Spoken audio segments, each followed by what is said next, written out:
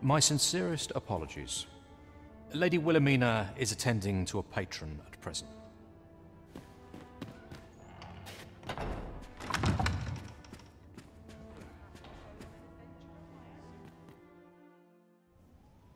Have you given the matter some more thought, Wilhelmina?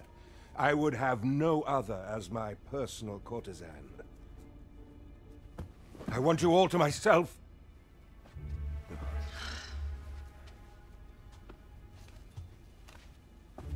When I imagine you in the arms of another, my heart feels apt to rend itself from my breast.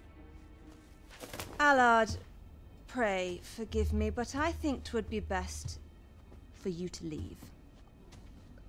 We can discuss this matter another time. But why? We've only just... I am attending to a burden that all women must bear. I trust I need not elaborate further.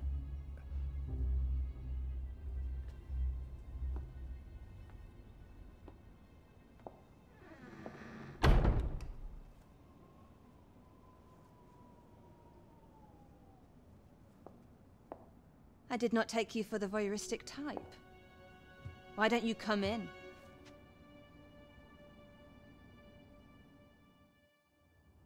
You have my thanks. Had I not noticed your presence, I might have slain him there and then. 'Tis no jest. You see, everything I've done these past few years has been leading up to this. But I cannot simply end his life. Oh no. I must first expose his misdeeds. Only then will I allow myself to grant him the miserable end he deserves.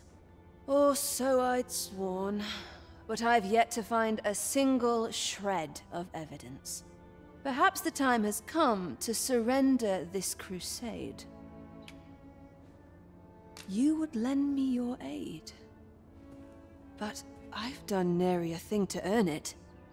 And recall that I've devoted years of my life to his pursuit, with naught to show for my troubles. If the proof I seek yet exists, 'twill not be so easily uncovered. I suppose there is truly naught I can do, save deliver him a gruesome demise for all to behold, that is. Still, if you insist upon searching for evidence of his crimes, 3 days. I will give you 3 days to find what you seek. I shall wait patiently, though not with bated breath.